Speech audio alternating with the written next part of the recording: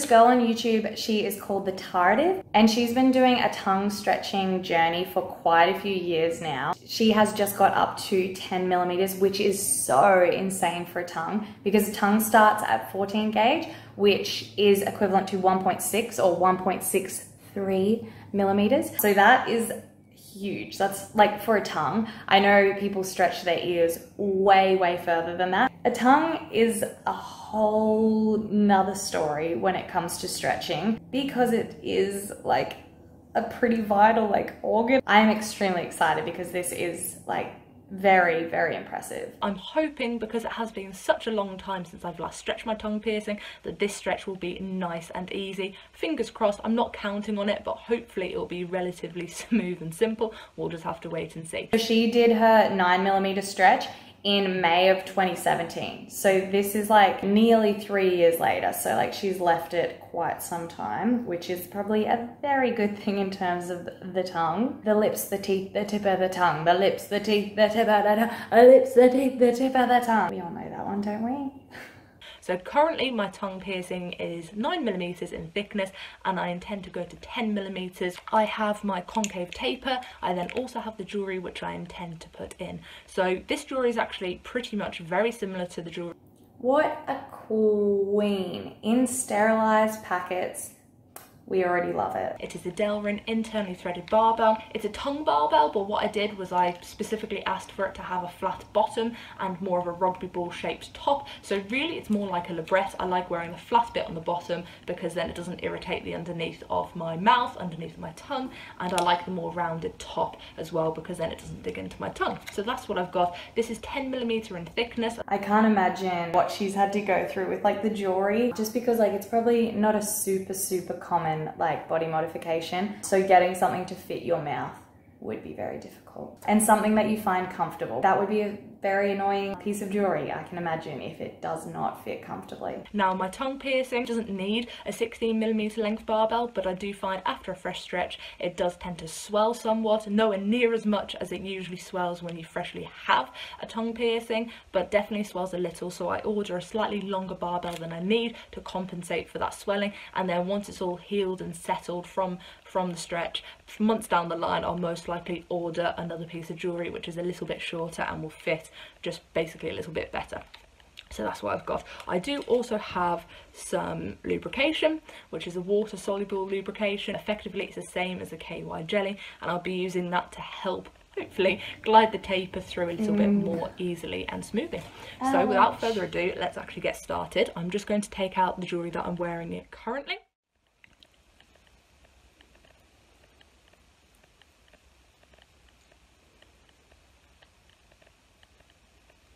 So crazy, it's so big. So that is the top.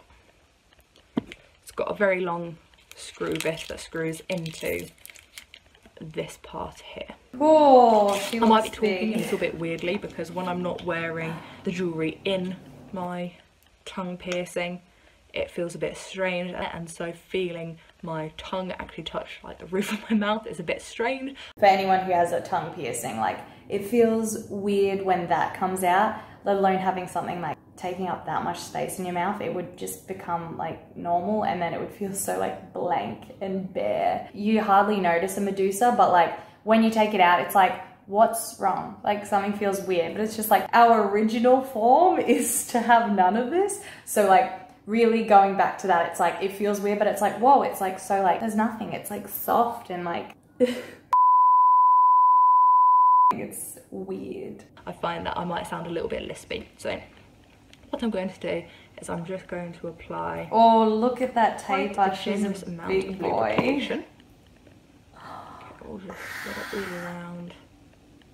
Oh, I'm going to leave the top bit for now so I have something to hold on to, and I'm just going to put the rest around my tongue. If you've watched previous videos, you'll probably realise that I prefer stretching from the bottom to the top. Personally, I just find it a little bit more easy than doing top to bottom. So I'm just going to put this excess lubrication on my tongue piercing. Brutal. Wild. Okay, fingers crossed this goes smoothly.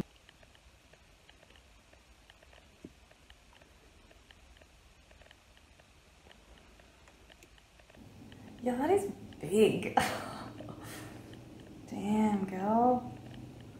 she tough.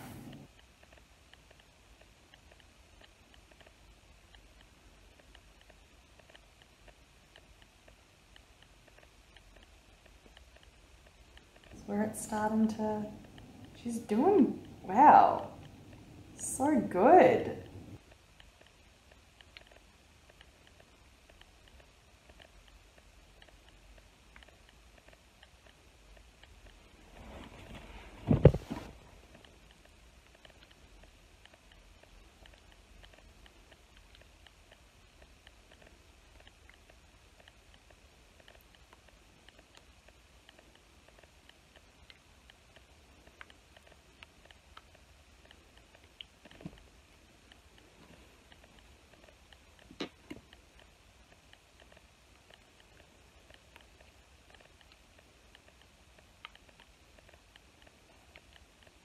She's got such a steady, just, it's very steady the way she's doing it all.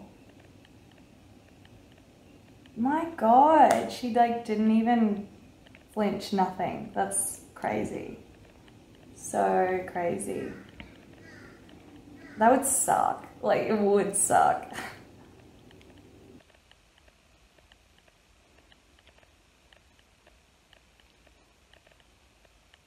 Good work.